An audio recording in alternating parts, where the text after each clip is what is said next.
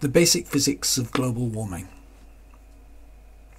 This video is related to a book that I'm writing along with Philip Daprich and Alan Cottrell about planning in the time of climate crisis.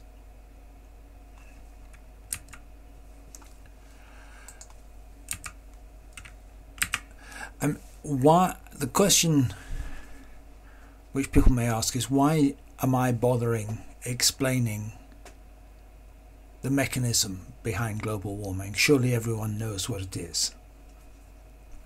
The problem is that there still exists substantial skepticism about climate change, although this skepticism is far more prevalent on the right than the left. There is a bit of an overlap, and some people on the left think that it is a scam as well. But beyond that,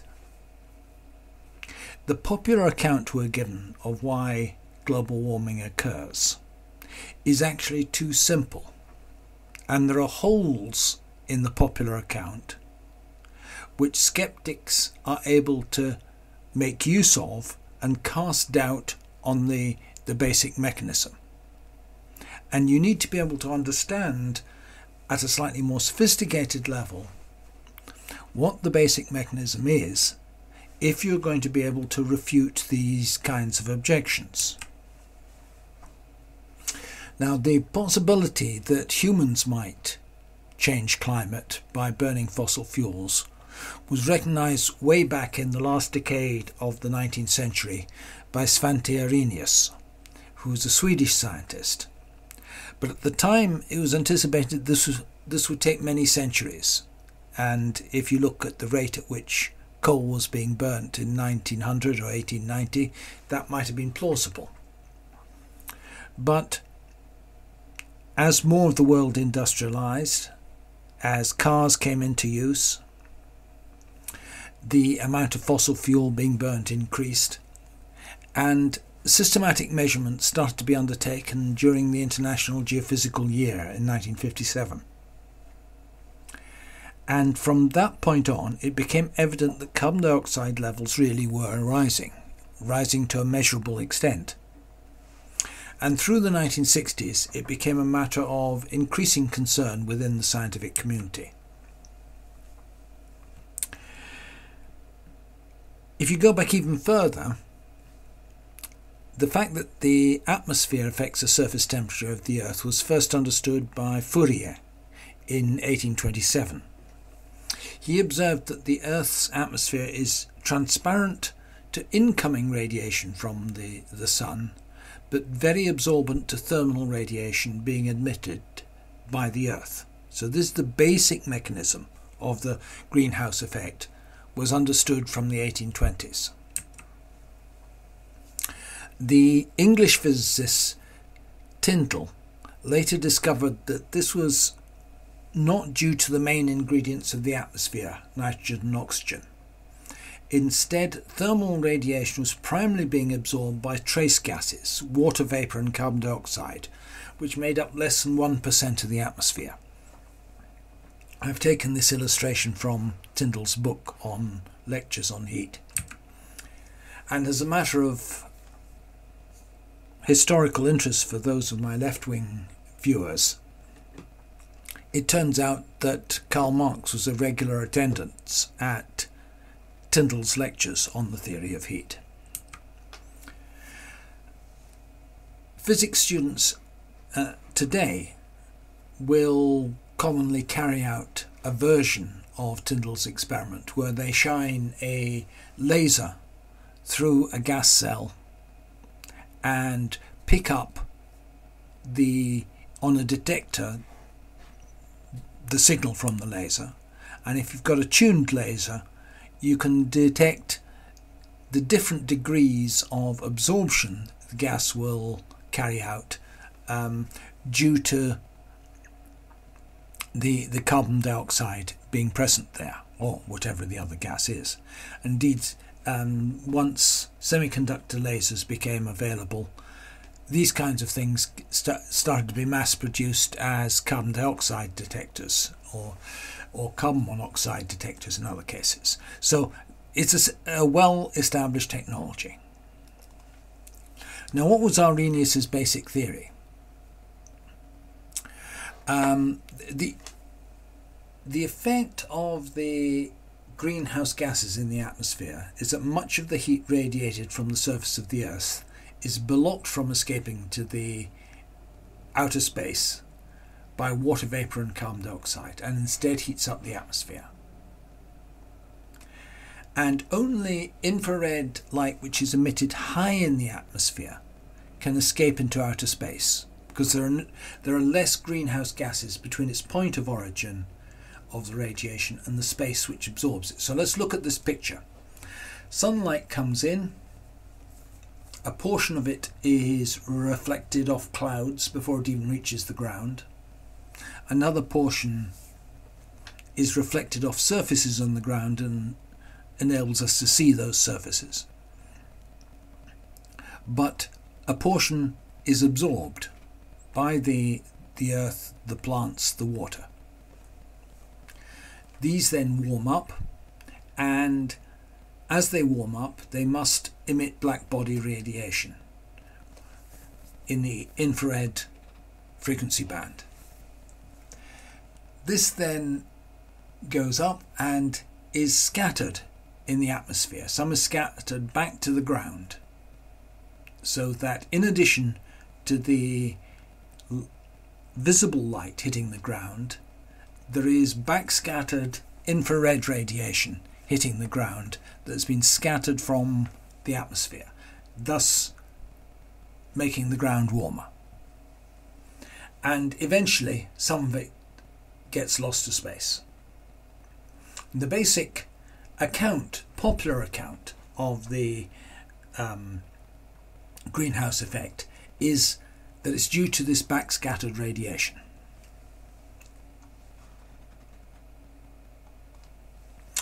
But right at the time that Arrhenius published his theory, another Swedish scientist, Ångström, argued that it can't be right. He said that the absorption of infrared radiation by the Earth's atmosphere has already been saturated. I see I've misspelt absorption here, but if you start off with intensity 1 of light, infrared light, at ground level with the carbon dioxide content that the air currently contains, you get a rapid exponential decay in the amount of infrared light that can penetrate, so that by the time you're at 40 meters, only 20% of the infrared light will get through. According to Ångström, there's so much, well, this is not just carbon dioxide, it's water vapour as well.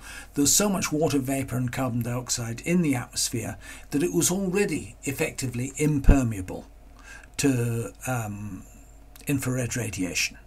And therefore, if you put additional carbon dioxide in, Ångström said, it would have no effect, because the air is so impermeable to infrared light that any infrared radiation leaving the ground surface is absorbed within the first 100 meters or so of the air. So how could carbon dioxide alter, or changes in the concentration of carbon dioxide alter the climate? He said it should have no significant effect. The point is, though, that there has to be an energy balance. The radiation emitted in the form of infrared radiation from the Earth after it escapes the atmosphere has to balance the solar energy coming in, at least roughly. One can allow that if the Earth is heating up, some of the solar radiation has been retained to melt ice, for example. But in the main, in equilibrium, they have to balance. And the amount of infrared radiation emitted will be determined by the effective temperature of the Earth as seen from space. And the emission of infrared radiation will follow what's known as the Stefan-Boltzmann law, which is that the emission E is the temperature raised to the power of 4 times the Stefan-Boltzmann constant, which I give down here. So the emissions are dependent on the fourth power of the temperature, which is an important relationship. It's a very high power. If you feed these figures in to the Earth, and you take the solar constant, which is the amount of sunlight that arrives every square meter above the Earth in space, and then adjust for the fact that the Earth is a sphere, and therefore the Earth's surface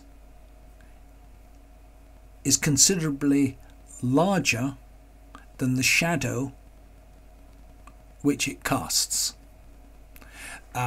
so that the area of the total surface of the Earth is much larger than the area of the circular shadow cast by the Earth. This takes the amount of incoming light per square meter to about 340 watts per square meter effectively on the Earth's surface, averaged over day and night, averaged over equatorial and polar regions. The albedo of the Earth is about 29%, which means about 29% of the visible light gets reflected straight off by clouds, etc. And that means that the absorbed energy must be about 240 watts per square meter.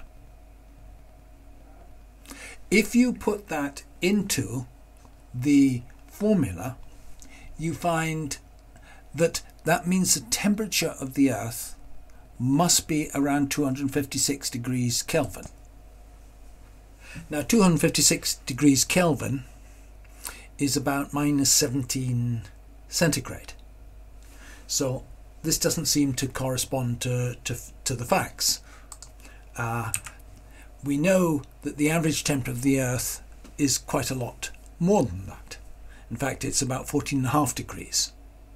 So why is there such a big difference between the average temperature of the Earth, which we get from the Stefan-Boltzmann relationship, which has to be what a distant astronomer would see as the temperature of the Earth, and what we actually measure on the surface?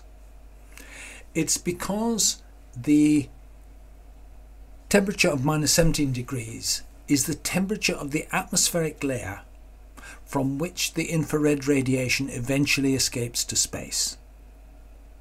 It's not the temperature of the surface of the Earth, it's a temperature of an upper layer in the atmosphere from which the infrared escapes.